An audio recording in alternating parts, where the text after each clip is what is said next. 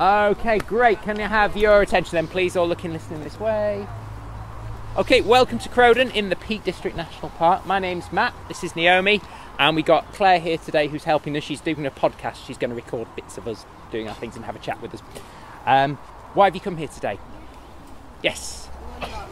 To learn about rivers, fantastic. Let's frame that in a more exciting way. You've come here to have a learning adventure.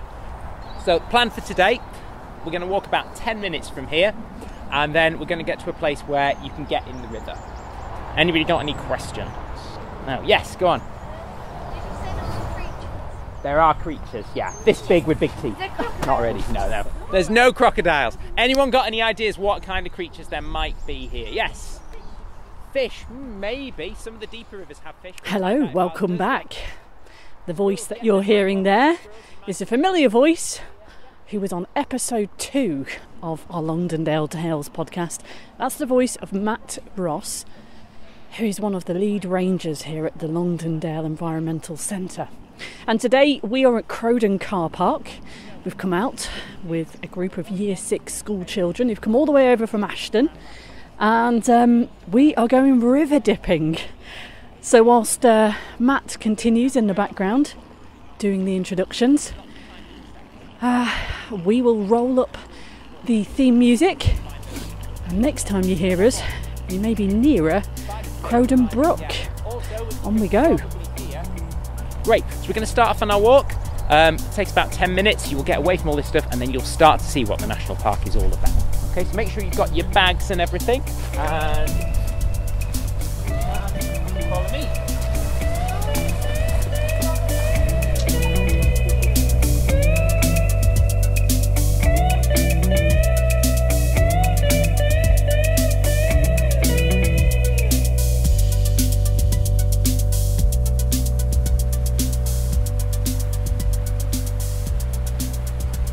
Well, we've come further down the valley, as Matt pointed out to the children, that we are at a point where Crowden Little Brook meets Crowden Great Brook and becomes what? Crowden Mega Brook? Crowden Brook. Just Crowden Brook. Nice and simple, short and sweet. Why do you choose this place, as a location to bring school children, and what are you up to here today, Matt? Well, it's a fantastic natural classroom here because you've got this amphitheatre of the hills. There's a sort of floodplain, very flat bit in the middle where the group now, it's really nice. They've got plenty of space to get around. We can see where they're all up to. There's room for them to go a bit free range within a safe limit. It's a fantastic place to get in the river as well because it's nice and shallow here. And also one of the best things about this place is they can come back here. Obviously they need a car to get here, but there is a free car park and it's a short walk up, and we always say that, this place is here, it's not just for a school trip, it's here to come back with your families, come and enjoy it. I mean, when I was a kid, this was my absolutely favourite place in the world to come and play, and it's really nice to hopefully pass that on and give that opportunity to other people. And the subject of what we're doing today, we do a range of different trips. Some of them are very curriculum based, to time with what the school are doing in their topics. Others of them are more about nature connection and getting groups of children and young people from quite deprived areas out just to experience the countryside. This one's a bit of a mix and match, really. It's about rivers is the primary focus. It's about getting these kids to get in a river, see what it actually feels like. You can't learn about a river just by looking at photos and videos in the classroom. You've got to feel the rush of the water, the cold, see it bubbling over the rocks, see what it actually looks like. So that's what today is all about, and hopefully connect them to nature and get them to see a bit of the bigger picture as well. So the school today comes from Ashton, and they are Year 6 of which school? Parochial School. Okay, so we've been, as we kind of walked over here, they seemed excited. Some of them seemed quite nervous when you mentioned the word creatures. I saw one girl absolutely look horrified at the thought of seeing spiders, insects and birds. Do you think many of them will have been to a place like the Peak District National Park? Often not, no. And I had some really interesting chats just informally with the kids as we were walking up, and one of them said, I've seen a canal but I've never seen a river. And another one said, I've never been to a place like this, the mountains are huge. So you quite often get these comments when we get a lot of schools from inner city Manchester who've never seen a sheep, never seen, sometimes really any extent of green space beyond a little square surrounded by office buildings or houses. So it really is eye-opening for them, and hopefully some of those attitudes. Occasionally there's a bit of fear towards it because it's the unknown, and we hope that kind of by gently sort of scaffolding that for them and, you know, giving them a chance to do it in a safe place like this, under lead conditions with people that know the area, we hope that can, you know, start to take some of those barriers away and make them want to actually see more and come back on their own. I think what, you know, as adults, we often put like blocks and barriers in our mind, don't we? As an adult, I kind of look at this river and think, you want me to walk across that river? I'm like, oh, it's got a big green mould, I might slip, I might get wet. It's very cold, isn't it? But, you know, watching the children as they kind of see in awe the river and that excitement and just being in the moment and just splashing inside of it is such a wonderful thing that it's so easy to forget how simple that is. Yeah, that's why I do this job. You know, it's the first time we've done this rivers trip this year because it's too cold in January and February, and Naomi and I were just saying, my colleague, you know, how great it is to be back and see that wonder. It's like you turn a light bulb on, you know, and you see that light come in the eyes and go, this is the place we can do this. And it's great. We always start this day by getting them just to get in the river gently and just have a little play around in it before we get them to do any of the more instruction-based, task-based learning attached to that, because they need to just have that chance to explore it and get to know it and concentrate on their balance and all those things and experience that before then we're asking them to do any of the other more focused stuff. Yeah. Well, I did record the sound of the brook where we are, and also the moment that some of them started kind of exploring and splashing and getting their way through. So we'll just pause our conversation and rewind the clock a few minutes, and you can listen to just how excited these children really were playing here.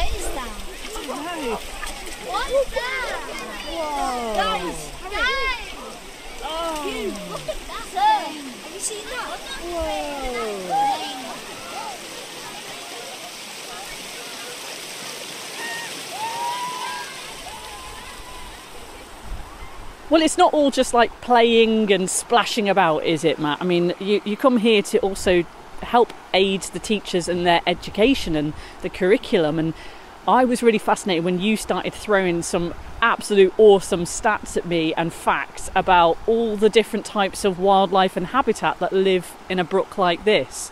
What was the one that you said to me? Like a nymph fly or something like that? Yeah, so nymphs are flies that haven't yet grown their wings, basically. So a lot of insects start their life crawling under a rock in a river, and then later on will grow their wings and come out and fly away. So dragonflies are the kind of obvious one that people think of, damselflies. Here our upland streams are a really specialist environment that contain some creatures that aren't necessarily ones you'd think of or notice, but they're really special, highly adapted, really awesome little creatures. One of the main ones is a stonefly, and a stonefly, there's about 3,000 species of them worldwide, of which we get 34 in this country, and this is their unique ecological niche, this river. It's fast-flowing streams with lots of rocks, and the reason they like fast-flowing upland streams is they're very clean. The way the water keeps tumbling over keeps the oxygen in it. It's not slow-moving and stagnant. There's no pollution here. You know, it's a very clean area, particularly since all the Clean Air Act, and there's less acid rain, hopefully, and there's improvements being made in that way. This water's nice and clean, which is why it goes to be Manchester's drinking water. And this is their absolute perfect sweet spot, this river. And they've got some amazing adaptations. They can, you know, they've got claws on their hands on their feet that will let them cling to the undersides of the rocks. I mean, you know, they're up to 3 centimetres big. Sometimes the little baby ones. I think I've seen one. Ah. I think I've seen one, and it's just on the other side of this bridge, because me and a few of the kids are saying, "What's that?" Long and thin. Yes, with like two kind of crazy claw things coming out of its butt. Yeah, the little tails. They're called Circes. Wow. We were like, is it a spider? But it's only got 6 legs. There you go. Welcome to the magical world of the stonefly. Yeah. They're great. You know, they're not an insect anyone names, but they've got all these adaptations. They cling to a rock. They'll spend up to 3 years at the bottom of a river, and then they'll grow their wings and fly around for maybe 2 or 3 weeks. So, 90% of their life is clinging on under these rocks, eating algae, vegetation. Some of them are carnivorous as well. There's one called a yellow Sally, that's carnivorous. They'll eat, they're a sort of really olivey yellow colour. And then, they have this tiny little window of life outside in this, seeing the view that we're seeing on all this area. And most of their life is in that river. It's where they grow up. It's like a nursery for them, really. And they're just amazing little creatures. Wow. Go on, yellow Sally. So Sally can wait. Yeah. Wait for 3 years. Oh, that's too cheesy, isn't it? So what else are they learning then? Naomi's kind of leading the class. She's holding up pictures and words, and they're all very attentive, I've got to say. They're very well behaved. Yeah. What else will they be learning here today? So really what we're trying to do is bring the river to life for them. And I just saw a frog hop in. There you go, more wildlife already. Just on the edge there. I'm easily distracted by moving creatures. So that, the important thing of this day is as well, we do always do like that. If we see a creature, we stop. Like once we had deer coming through, and that is the learning right there. Look at ththese amazing animals. It's got to embrace that part of that day. We don't just come and do a worksheet and heads down. Don't look at that frog. We're doing a worksheet. That is. We make pauses for the bigger stuff as well. But what they're doing now is they're going to do a river measuring activity. So we've done that kind of initial splash around in the river, get to feel it, get to know it a bit. And what Naomi will have been doing now is just asking them some observations about what they noticed. Usually things like the current. They'll say things like the water was pushing me. And then we go, right, okay, yeah, why do you think that is? And talk about gravity and the flow of a river and how that's different to a lake. And that's what makes the difference. And what they're going to do now is they're going to get some equipment, some scientific fieldwork equipment, and they're going to measure some different things of the river, like the stream, the flow of the stream, and the current, the depth in different places, the width, different things like that. We measure the speed of flow by getting some dog biscuits and floating them down the river between 2 points. Yeah, dog biscuits are great because they're biodegradable. We try and take them out again at the end, but if they do float away, sheep eats it or a dog, it's fine, it's just flour. Rather than using something plastic, obviously. So they'll do a bit of that. And then later on we're going to get river dipping, looking at these creatures, and we're going to take a walk up the hill, and so we can get a bird's eye view of this landscape, and they can identify things like a meander and the source of a stream and see them in the landscape, because that's the thing it's all about. It's really, really hard to teach about rivers in a classroom when you're in a box and there's no river there. So we're trying to just bring that to life as much as possible today. I mean, I grew up in Coventry, in a city, and I've only in the last few years learnt what valleys are, and meanders, and oxbows, and things like that. So, you've got a really big fly on your collar. Insect whisperer. Yeah, what is it? It is a stonefly. Are you kidding me? I am the stonefly whisperer. I mean, it's a very small one compared to the one. It's like long, skinny and black, I've got to say. So these ones are called needleflies. They're from the genus Leuctra. Okay. And the longer thin one's called needlefly. today? Yeah. It's very shy. It's not too chatty. Yeah. And these ones, you can see it's sort of feeling its way around my hand. A lot of the adults don't even feed. He's just looking for a mate. And what they'll do is the females drum on the rocks to go, hey boys. I'm going to take a picture of there right now. There we go. He ain't finding no mate on your hand, is he, really? No, beautiful little creature though. Let me tell you, you want to head to the bridge. Yeah. There's a couple of other peeps over there. That's it. Cool. I mean, it's where we started. We had the busy sound of the road. We walked from Crowden car park. We've walked, 15 minutes? And now the soundscape, we've got somewhere there's a plane above us, isn't there? But the blue sky is here today. The clouds are really light and fluffy. The landscape is really brown, but I guess at different times of the year when you come here, it's all different colours as well. And Naomi was saying the thing that she really enjoys is that you can see the birds at this time of year because there's no trees in the leaves. You can hear them, and they sound really loud and bright. Of course, when I mention them, they go quiet. But what other types of wildlife would you see here? So it's a really good place for birds. We've got the sort of mosaic of habitats here. We've got the open moorland and we've got the woodland. The woodland here is a Derbyshire Wildlife Trust Reserve, which has some summer migrants called pied flycatchers, which are quite a rare bird.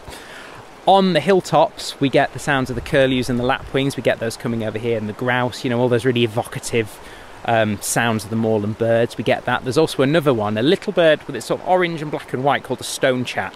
And it's called a stone chat because it sounds like two pebbles clicking together when it talks. I've heard about this, yeah. Yeah, we see those. I think there have been peregrines seen here.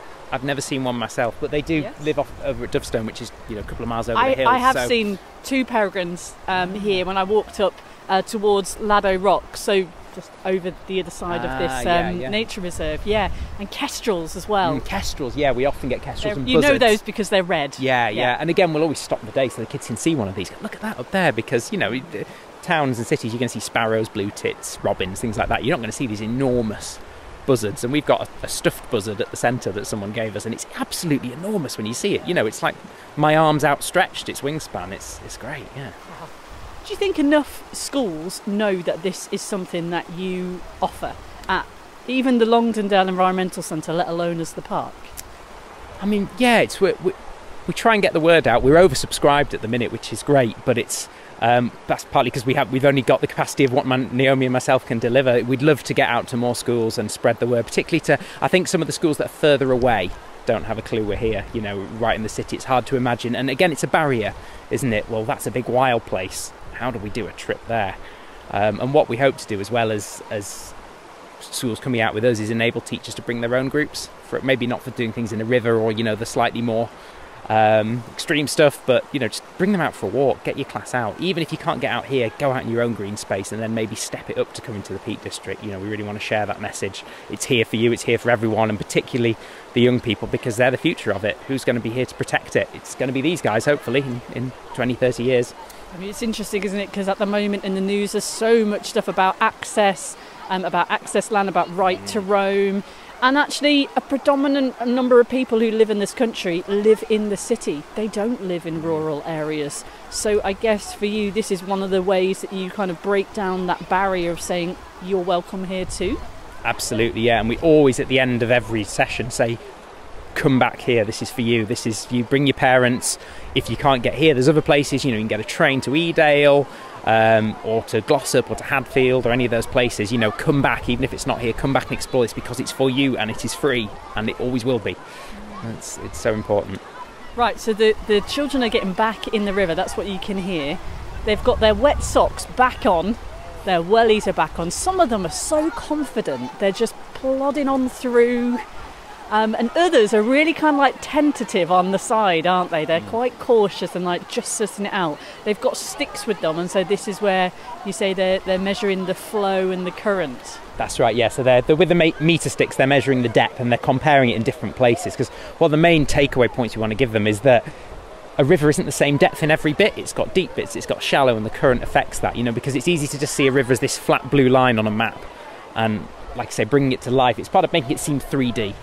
And a real thing, and the real thing that changes. And I always make a point of telling them, I probably, in the 6 years doing this job, I've probably been here 500 times with different groups, I'd say, and it's different every single time. It's never been exactly the same depth, and we always I have to get in first and check where it's going to be deep, because you just don't know. You've got some idea, but the flow of the river and the way the rocks move, the course of the river has changed over the last few years I've been here. That island wasn't an island, it was joined on, and then after a couple of flood events, it's split off and become an island, and then the river channel is shifting. Over in the Great Brook, over the other side, there's a bit that's fallen in completely. So you can see those processes of erosion and deposition happening, which is, it's a changing, living landscape. Yeah. Gosh, well, they look like they're having a lot of fun. I mean, do you think the teachers get something out of coming to these sessions as well? I think they do. I think they get to see the kids in a different light, for one thing. Like you were just saying about some of them, seeming a bit shy on the side, other them's really confident. It's a different side. Sometimes the kids that are most confident in the classroom aren't as confident outside, and vice versa. And it's not about writing today. We do almost no writing. They fill in a couple of little things on a tiny worksheet, but that's not what we're about. This is about doing, and it enables those children that maybe feel a bit left behind in the classroom with the written tasks to shine at that, and it enables them to build resilience. So it's really nice through the day seeing them go from really taking these ginger tentative steps into the river at 10:30 to 2:00. They're like, can we go back in, and they're plodding all around, stomping through, and they're completely happy in this new environment. So it's really nice. So hopefully the teachers see that as well, and get to see what a learning resource we've got here, and you know, as well as the actual river-based tasks, we try and throw in some general outdoor learning, nature connection things, which they don't have to be here to do that. They can do that in their school field, in the local woodland, anything like that. And, you know, that's really important.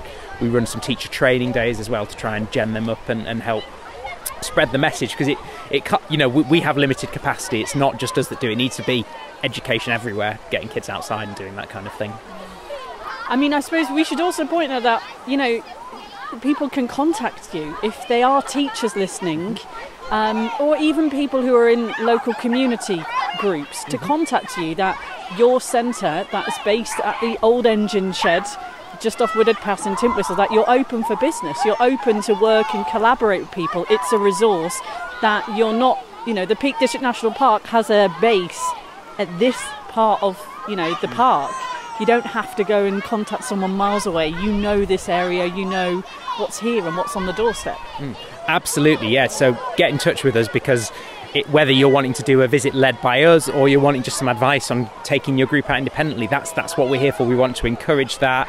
We've got a range of off-the-shelf curricular programmes, but also we're increasingly looking at working with sort of mental health leads in schools, doing wellbeing groups, you know, things for children who find mainstream education hard and just need that breathing space instead of being in a box all the time. We're really trying to provide opportunities for that. So yeah, if you have any thoughts of getting involved, get in touch with us. You can email learning.discovery@peakdistrict.gov.uk, and that puts you through to our main office, and they'll direct you through to us. Wow, I love your knowledge. Can you hit me up with like one more fact of something? I'm putting you on the spot here, but I feel like I just want to like export your brain into mine of all your knowledge of everything cool to do with like the wildlife and the valleys. Every time I meet you, I feel like I learn something new. You're just like a fountain of knowledge of life. It's just so cool. I'm such a city kid, and then when I'm with you, I'm like, yeah, today I learned about stoneflies. You know what I mean? I'll put that on my CV, thanks. What's a good fact about here? I think another river fact, there's another little creature that lives in the river. It's also called a nymph, and a nymph is a creature that sort of has the same shape as its adult when it's a young one. So like a dragonfly does, a caterpillar doesn't. It looks very different to a butterfly, but a dragonfly is the same shape. There's another nymph called a caddisfly nymph, and they're very small and soft bodies, but what they do is they make themselves a home out of, some of them use little bits of stone, bits of mud, some of them use little bits of reed and rush, and they chew silk like spiders do and put it all together, and you see these little things of stones stuck on a rock, and then this little creature pops its head out and will grab some food floating by. They're great. So I've never ceased to be amazed by the way animals adapt to this kind of environment. So that's one to look out for. Maybe we'll spot one later. A nymph house. Yeah. Wow. Imagine if they personalised it with a red door, and I suppose you want to camouflage yourself really, so that, you know.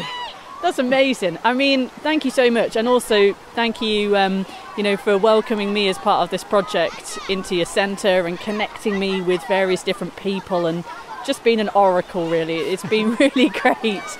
If people want to go and find out more, we put a pin in where the centre is. We'll put some photos of some of the snaps I've got of the river, not of the children obviously, but some of the things we've been doing and playing, lots of wellies and things like that. And I may see if that little fella that I saw on the side of the bridge is still there, although I imagine he's probably done one by now, hasn't he? 2 or 3 weeks to live. You might want a bit of peace and quiet. Yeah, well, he might be children. He might be sunbathing. You know, it's the first warm day we've had. Should we just try? Yeah. Okay, right. It's the end of the podcast. Will we see the same thing? We're walking over a bridge. It's going to get a bit windy. It was right here where these people were sat. Is it there? Yes, it's still there. Oh wow, that is a really big stonefly nymph. Yeah. In fact, I think it is just waiting to hatch out of its final nymph stage to grow its wings. So it's gone to a dry place. Some of them change skins 33 times. Are you kidding? No, 33 times. So that might be the 33rd and final. That's why I think it's a nymph that hasn't grown its wings yet, and it's going to hatch out today. Good spot. Good spot. Right, well, there we go. We have finished this episode with a nymph. A nymph? Nymph, yeah. Yes. Perfect way to finish. I'll never do a podcast like this again, will I? Do visit longdendaletales.co.uk, and we'll enjoy the sunshine and the sounds of the kids having a good time. Take care.